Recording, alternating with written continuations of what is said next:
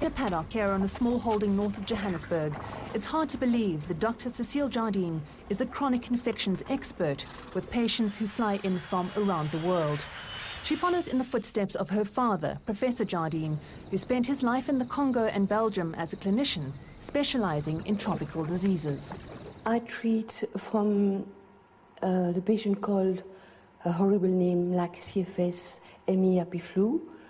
That's the start of a disease that normally will go to autoimmune condition, any type of chronic infection. Claire Berman, Dr. Jardin's patient, was a healthy child, but at the age of 14 she developed debilitating symptoms. I really started having intense headaches every day and muscle aches, and after a while I wasn't sleeping anymore. I was extremely tired all of the time.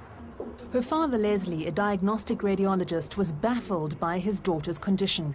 Nobody could really ever put a definite finger on what she had. We've done all the tests, all the bloods, CTs, MRIs. I've seen so many doctors, from GPs to pulmonologists, dietitians, rheumatologists, neurologists. Judy de Camara was also desperate to figure out what was wrong with her little girl, Tatiana. Just before she turned 2 years old, she started waking up in the mornings and sort of dragging her feet. I never thought anything of it. And then one day she just told me that she couldn't walk. Her knee joints were swollen and her left hand contorted. We had to carry her, push her in a pram. It was tough. She missed so much school and she couldn't do stuff that other kids could do. And what was going through your mind? What did you think it was? We just really went to a lot of doctors, did a lot of tests. They said it was juvenile rheumatoid arthritis. So she started off with going to rheumatologists, where she drank her cortisone and methotrexate, which really just made her very swollen, moody, hair growing in her face, took away the pain, but never really helped. Tatiana remembers it all too well.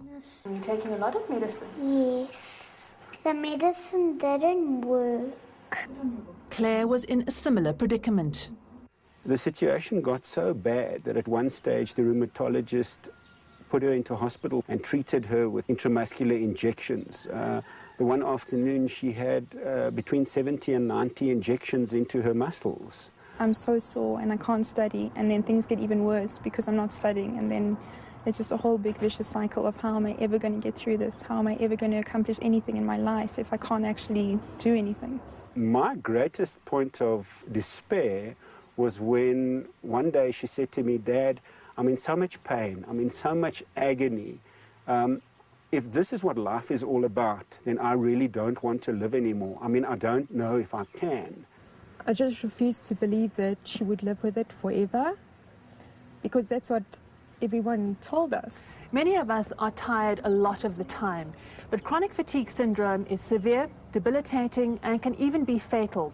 For these families, it was a case of going from doctor to doctor until they finally arrived at the door of Dr. Cecile Jadin. Leslie's wife was given the book entitled A Disease Called Fatigue. I was very skeptical, but I was at my wit's end. So my wife read the book and gave it to me, and I read the book. And to my great astonishment, I could see Claire jumping out of the pages of this book. What sets Dr. Jardin's approach apart from those of her peers is that she performs extensive blood tests looking for germs and for signs of damage caused by those germs. All over the world, diseases such as Bilharzia, Mycoplasmas and Rickettsias are transmitted from animals to people by parasites. The common denominator of those patients are fatigue. They're all fatigued. And then, added to that, you have very often neurological or rheumatological symptoms. These germs are far more common than most doctors recognize, so they're seldom looked for in chronic fatigue syndrome, rheumatic and autoimmune diseases.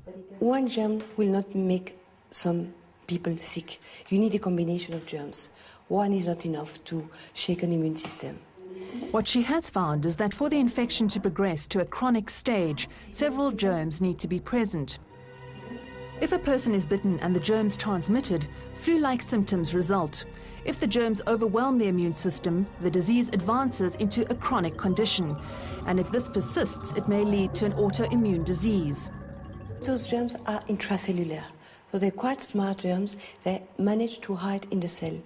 And because of their position, you have to use two antibiotic combinators. a bacteriostatic and a bactericidal. In other words, an opener and a killer. However, her unconventional approach has made her no stranger to controversy, and her methods have been questioned. When pressed, her detractors refused to come on camera to make any comment. But the tests speak for themselves. Both Claire and Tatiana were diagnosed with multiple infections, which included Rickettsias. It was very exciting finally to have an answer that there might actually be something that could potentially help me. Dr. Jadin treats the infections by prescribing carefully selected combinations of the best and most effective antibiotics available, which she alternates over time to avoid the development of resistance. 7 days out of every month, she'll receive antibiotics. And then to support the antibiotics, there are natural microorganisms which need to be supplemented to prevent the antibiotics destroying the good microorganisms that there are in the body. Using the correct combination of antibiotics is key to treating this condition. The problem is the doctors are treating the symptoms rather than the causes by prescribing cortisone and chemotherapy agents rather than a combination of antibiotics. Sadly, many people die of the disease today or end up in ICU due to misdiagnosis. Cecile has vowed to train doctors about her treatment protocols. And I would do little session with 10, 20 doctors, you know, once a month, twice, or every second month, something like that. That would change a lot. And it just kind of gets the stage. She's given Claire and Tatiana hope for the future. I feel better. I can run and I can lie down. I can also move my hand properly and my hand is better. I feel like there's a potential chance that I could, in fact, get my life back and lead a normal, meaning.